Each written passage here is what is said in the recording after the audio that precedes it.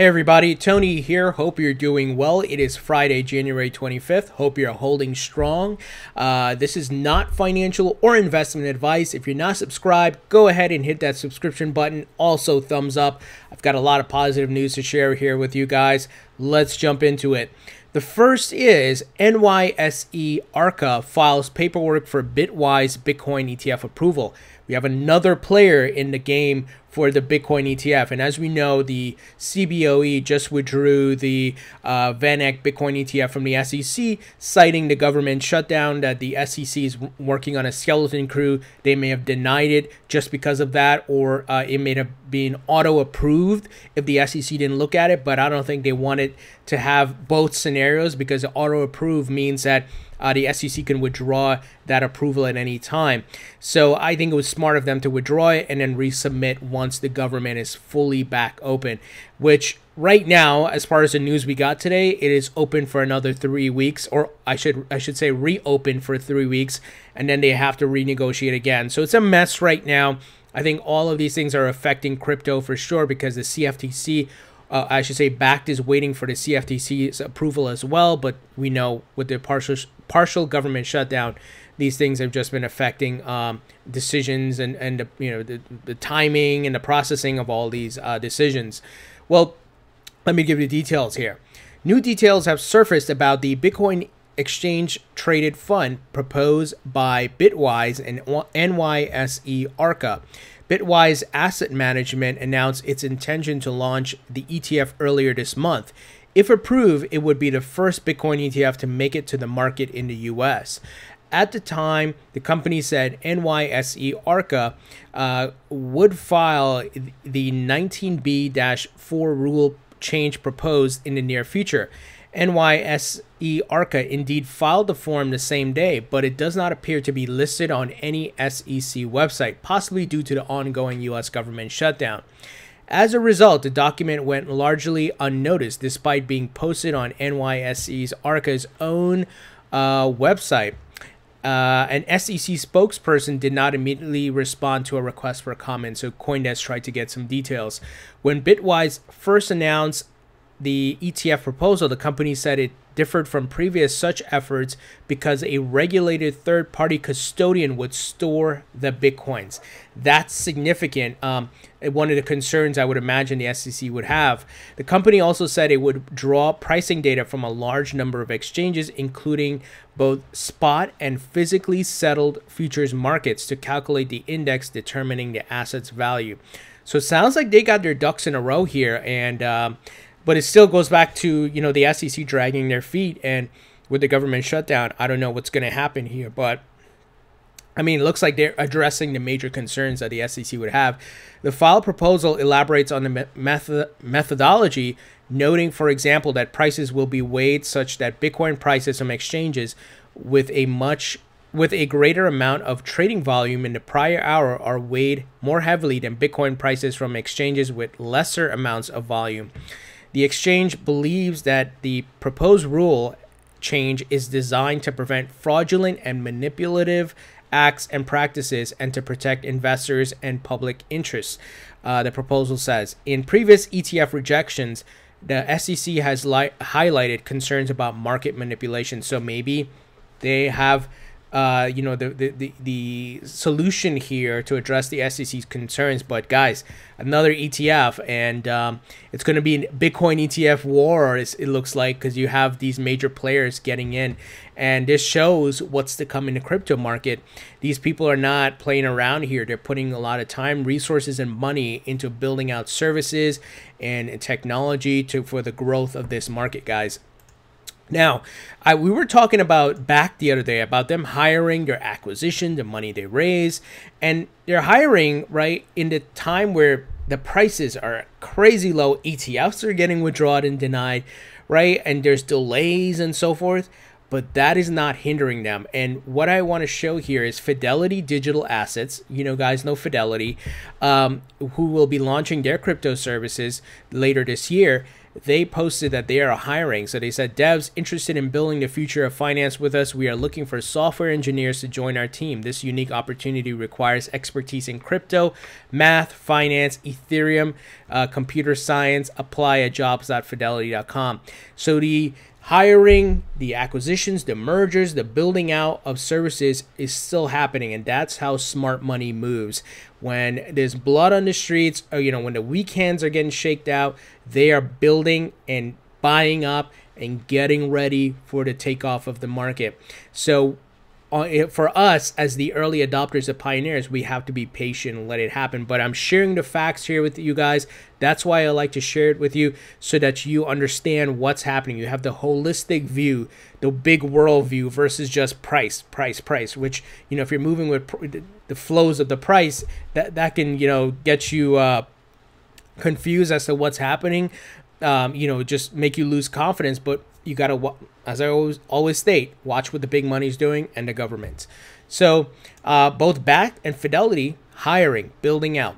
Now moving ahead, Morgan Creek Digital joins $3.1 million round of funding for tokenized real estate firm. So as we've been talking about, tokenized economy. Now, I know the folks from Morgan Creek, Mark Yusko and Anthony Popliano. So these guys are really cool. I met them at the Blockworks Christmas party. So here's myself and Mark. Really nice guys. You've probably seen them on CNBC and all of that stuff. But institutional digital assets manager Morgan Creek Digital has backed a $3.1 million seed round for tokenized real estate startup RealBlocks. What have we been talking about here? Everything will be tokenized. We're headed to the token economy. Stocks, real estate, commodities, all these things will be tokenized. Announcing the news on Friday, RealBlocks said that the funding round was led by early stage investment firm Science Incorporated, while other investors including Zelkova Ventures, Yulu Ventures, and Cross Culture Ventures. RealBlocks founder and CEO Perrin Quaishai explained in the announcement that the investment would help the firm speed up the development of its platform. RealBlocks is an Ethereum-based real estate platform that allows firms to raise capital through tokenized securities. So it goes back to what I've been talking about, why I'm still bullish on Ethereum. And I've told you guys, I personally diversify. I personally believe XRP will be the biggest winner coming out of this market with its utility and use case, but there will be other winners. And Ethereum, I'm still bullish on Ethereum because of all the adoption I see around it.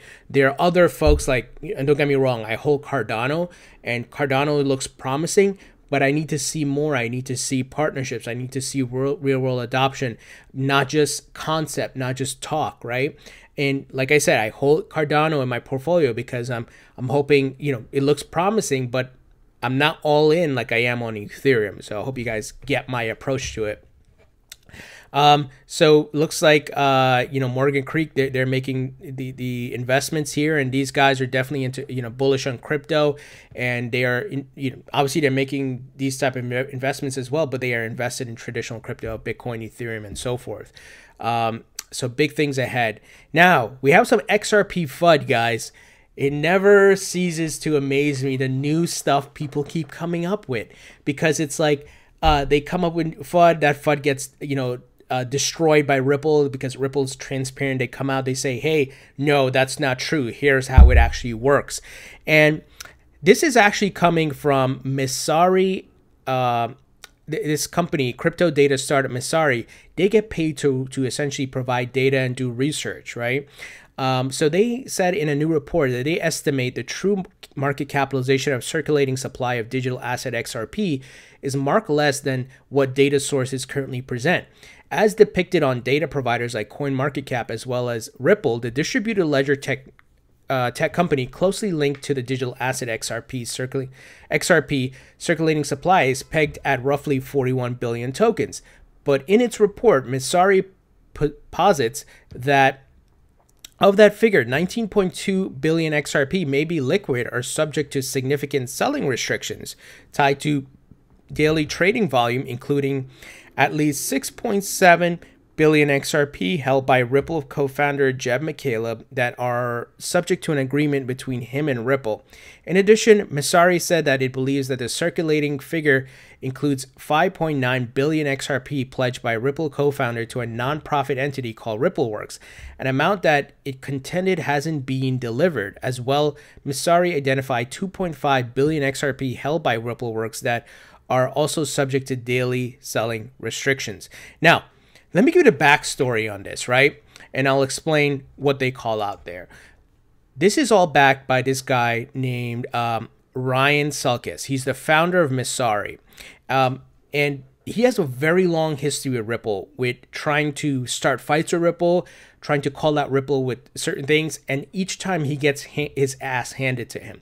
And I'm going to give you an example. Last year, May 10th, 2018, he tweeted at Brad Garlinghouse saying, "I believe that Ripple Incorporated tech is legit, but it's important to note how little XRP is required to facilitate these transactions even under the rosiest scenarios. It's not a reserve/bridge currency until some institutions actually buy and hold it at market exchange rate." Now, this is in May.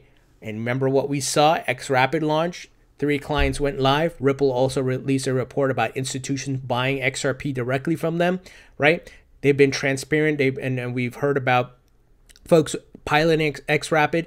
So he said this, and then Brad Garlinghouse actually responded to him saying, "Ryan, you demonstrate in this comment how little you understand about xRapid and Ripple's products. In fact, every xRapid transaction leverage XRP. I don't mind well-educated skeptics, right? Bring facts, bring education to this logic, right? But you continue to spread misinformation." He did not reply to this tweet, by the way, guys. So there's a history here. Now, he said since he released this report that apparently someone called him and he's trying to blame it on the XRP community. And he's like crying to the folks at Ripple. Let's see here. Let me pull it up for you guys. Where he's saying, folks, someone called him and mentioned his wife's birthday or something, and they didn't say anything about XRP or Ripple, but he's trying to tweet at the folks at Ripple. It looks like he may have deleted it, saying, "You need to denounce this by the XRP community," but he has no proof that it was somebody from the XRP community. So this guy is, I don't know, looking for attention and spreading FUD, but I do want to address, guys, what is being said here.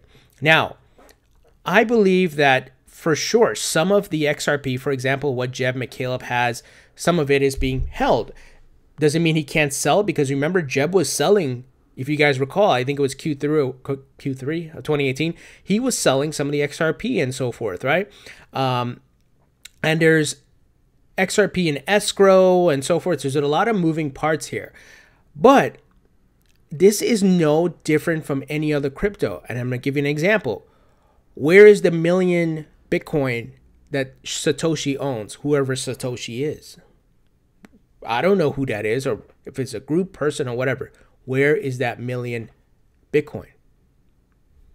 Nobody can answer that. There's also a lot of Bitcoin that is, what do you call it? I think it has to do with Craig Wright. With he's expected to get, I think, a significant amount of Bitcoin. I can't remember the details there. But this is no different from Bitcoin and many other cryptos, where not every, because some of it is used in different ways. And we know Ripple, of course, has been selling XRP and is XRP in the market. But that doesn't mean that it's locked up, because right now, they are speculating a lot of this stuff. They actually don't have proof. They're just saying, here's what we think is happening. So I think this is just a bunch of FUD, and it's no different from any other crypto, because if you were to do this with, I don't know, Tron or whoever else, right, you would probably find a lot of these certain amounts are positioned in a certain way where it's not maybe liquid for selling right now. But like I said, nothing here that he said is different from what was going on, let's say, with Bitcoin, right? Like I said, where is the 1 million Satoshi Bitcoin that Satoshi owns? Where is it? What happened to it? Nobody can answer that question. So I hope you guys understand that. I'm a realist. I'm about facts. And if Ripple was indeed, if they uncovered something and they said, oh, I don't know, Brad Garlinghouse, just as an example, did something with the XRP that would undermine, I don't know, something that he was doing undermining like the potential growth and just trying to cash money, get the money or whatever, then I would say, dude, this is wrong. I would be tweeting at Brad Garlinghouse of Ripple. I would be doing videos calling them out. No BS. I would call them out. I would tweet David Schwartz, all of them, saying, hey, what the hell is going on? You guys scamming people? I would do that. I have no problem doing it because I'm factual based. But this is just speculating, and we think, and also it's like, what's going on with the other cryptos? There's nothing unique here or different here. But I think this is just a FUD job. And I think XRP Research Center, kind of rounded up some of the FUD here. First, it's a centralized ledger. It's not a crypto, not blockchain, but database. Ripple controls it. Ripple will flood the market. These are, and going back, right, to all the issues, and Ripple has addressed it and show people, no, that's not what we're doing here. For example, they said, like, Ripple will flood the market. And then they locked up everything in escrow. And then they moved on to the next FUD. No one will use it. They were saying that for a long time. And then, oh, yeah, xRapid goes live, and we have institutions using it right now. It's too fast. If you guys remember from the guy from one of those hedge funds, it's too fast for the price to go up. Market cap is manipulated. Digital fiat is better. Community, the XRP community is a bunch of bots. It just keeps on going. I don't know what the hell they're going to come up with next. I think what this is, a lot of the Bitcoin and Ethereum holders, though, especially those who got in early, are very scared of the potential of XRP. Here's why. And this includes Litecoin as well, because those three were, around for a long time. Here's why. XRP is a superior technology to all three of them. Faster, cheaper to use, more scalable, more transactions per second. So right away, just from a technical standpoint and usability, it's way better. XRP is going to be used for the biggest use case out there, which is the movement of money globally by banks and financial institutions. So its use case is going to be unprecedented, right? And they are scared of that because the potential of what XRP can do, guys, it can leave all these crypto on ground level and go up to the top, right? They are very scared, and it also the progress that Ripple continues to make. They see the announcements, they see all these things, and there's some jealousy involved there where, I think a lot of the Bitcoin maximums will love to have that type of, they say they're anti-banks, but they're not. They want the money, big money to come in, and big money involves banks. And a lot of the folks who are holding it right now are involved with investment banks and so forth. So the hypocrisy is so blatant. I just don't get it. But anyway, I hope you guys get what I'm saying, and that XRP has the biggest use case. And there's, when you're doing something right, and especially these other projects are struggling, and they have look at Ethereum. Look at what happened. Where's the Constantinople update? And I hold Ethereum, I hold Bitcoin, but I can do, have constructive criticism. I can look at the facts, and this is what's going on, guys. It's just FUD after FUD after FUD. But, the market will mature, and these people who are just spreading FUD and not actually actively working, maybe instead of spreading FUD, they should be working on putting Bitcoin in a Lightning Network and actually improving the technology and worrying about what China's going to do because they control the hash rate, what's going to happen, right? So anyway, I'm going to leave it there. Just want to let you guys know about that. Quick note, Paycent, they said today is the day Ripple XRP will be available on the Paycent app. Cash out your XRP and other cryptocurrency globally to the Paycent Card. So big adoption here, and we continue to see the businesses, at least, and not the FUDsters, the businesses who recognize the potential of XRP continue to list it, continue to use it as a base currency, continue to add fiat pairing to it, and that is what matters. Not the FUDsters, not the people caught up in crypto religious feelings and all kinds of crazy crap. But the businesses, the people who are serious about this, are making the right moves. So Also, CoinField just reiterated the available pairs they have as far as XRP with USD, Canadian Euro, Great Britain Pound, Japanese Yen, and so forth. So they had also, I believe, added XRP as a base currency. So shout out to CoinField. Also, as you know, Bitstamp is an xRapid exchange partner.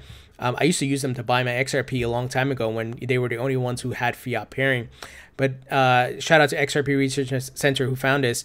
Bitstamp, a cryptocurrency exchange that has partnered with Ripple to conduct xRapid transactions, announced today a new partnership with Dukascopy Bank, a leading Swiss online banks to enable crypto funding on their platform.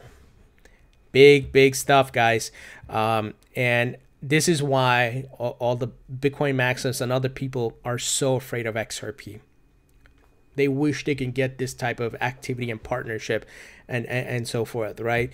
I totally believe that. It is a lot of jealousy. There's a lot of fear because if XRP were to take off, that means, you know, their crypto might lose value and people would not even want to invest in it. That is a big part of what's going on. Ripple is actually trying to build a great company to solve a real world issue, and these people don't see that. They just see crypto war and crypto religious feelings and whatever, right? Here we have some news. Bitcoin ATM startups say they're booming thanks in part to Venezuela. So we all know the stuff that's going on in Venezuela, guys. Inflation, money is worth nothing. People are turning to crypto. So companies behind the world's Bitcoin ATM networks say their market is alive and well. Matthias Goldenhorn, director of Latin America operations at the ATM operator Athena Bitcoin, told CoinDesk that such ATMs are becoming a real alternative to banks for diverse users in emerging markets. The machines have proven resilient to the price fluctuations, he said. Indeed, Coin ATM Radar estimates there are now 4,213 cryptocurrency ATM machines deployed worldwide, most of which strictly offer Bitcoin compared to roughly 471 machines worldwide in January 2015. So we're seeing more and more of this. If you guys remember, I did that interview with the owner of that Wings restaurant where he has a Bitcoin, I should say a crypto ATM because it has multiple cryptos, Bitcoin, Ethereum, Litecoin, and so forth. And he, you know, we talked about how he implemented that and what's been going on and people paying with crypto. And I think we'll see more of this as you have these really bad governments and authoritarian corrupt governments and so forth who are, you know, just driving the countries into the ground. You're probably going to see more crypto ATMs and people adopting it. They're coming from there, and they're almost unknowingly helping crypto to grow. So this is interesting, guys. Very interesting. And like I said, I have nothing against Bitcoin. I don't have anything against Ethereum. I hold them in my portfolio. They do have their flaws respectively, and I can constructively criticize them, but I also understand their pros and their cons, right? Well, their pros, I just mentioned their flaws, but and likewise, I could do that with XRP. But I look at the potential, I look at the adoption, I look at the utility, and obviously I'm here to make money. I don't have any specific religious feelings or this, I'm this because it's going to destroy the banks and whatever. And like I've said before, these people who want to destroy banks, if they were true believers, they would be doing Project Mayhem, which was from the movie Fight Club, right? They would be trying to take the government back, not taking a cryptocurrency which is already being Bitcoin and these others, which is already being owned by the big money, and they don't even know it. They're so ignorant to what's happening. You have all these companies and these big institutions which are backed by banks and investors, and they are holding a ton of Bitcoin and all these cryptos. And these guys who run around, maybe they have 10 Bitcoin or 20, maybe have 30. They think they're gonna take down the banks with 30 Bitcoin when these we saw like Grayscale Investment, the investment bank, they have what was it 1% of all circulating Bitcoin. The facts elude these people, and that's why I try to bring the facts here, not my personal biases or feelings, but what's going on. Let's look at it factually, logically, and reasonably here. Finally, guys, I always tell you, watch what the big money, watch what the governments are doing. Italy's Senate moves to set legal foundation for blockchain timestamps. The stamping and validation of digital documents.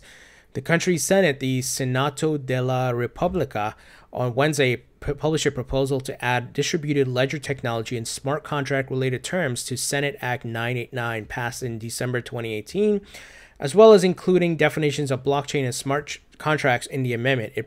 It proposes that the recording of an electric document using technologies based on distributed ledgers produces the legal effects of electronic time validation, referred to as Article 41 of EU Regulation number 910/2014.